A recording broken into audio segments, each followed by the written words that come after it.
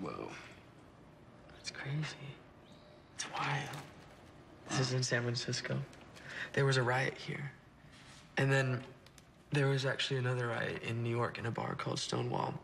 And the police started coming in and arresting everyone, but the people inside were organized, like the peace movement, except they were like us. And they fought back for 3 nights, and the cops kept losing. And you know what that really means for us? The guys inside all lost their jobs on day 4? No. It means it's our turn. Maybe in New York, not Arizona. So when we turn 18, we just leave then. No one wants to get old in Phoenix.